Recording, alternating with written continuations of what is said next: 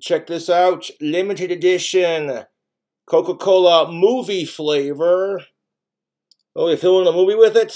Lights, camera, action. No? Okay. Let's give it a try.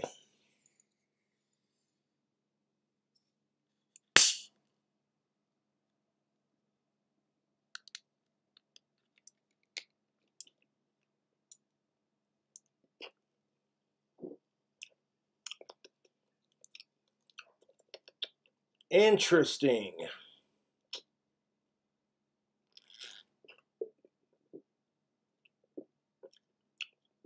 Is that buttered popcorn?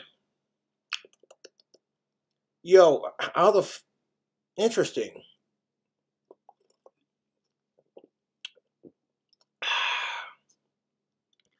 Now I like Coke. Oh wait, this is not that kind of Coke. Cobra, behave. Snowblinds! If you wanna hang out, you got to take a drink. Coca-Cola. No, Coca-Cola is not a sponsor. I like soda pop in general. Coke, Pepsi don't matter to me, man.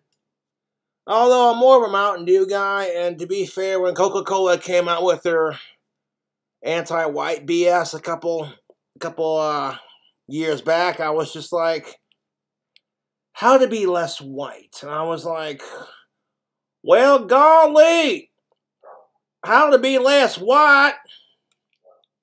Son of a bitch. I just can't for the life of me figure it out.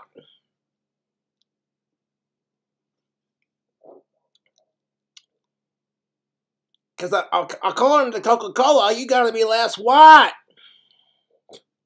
Fuck off. But I will say this, Coca-Cola, this is an interesting flavor for the soda.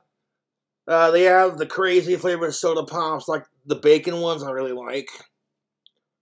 But, yes, movie limited edition Coca-Cola creations.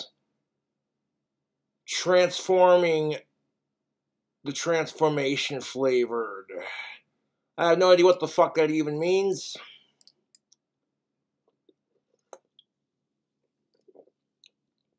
Transformation flavored.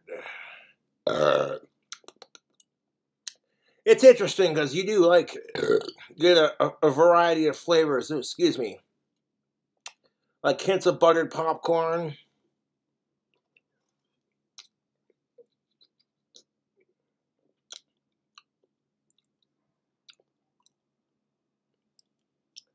So there it is, folks. Soda pop review in.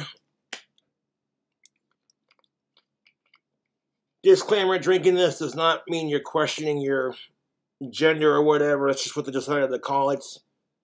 The Coca-Cola movie transformation flavored.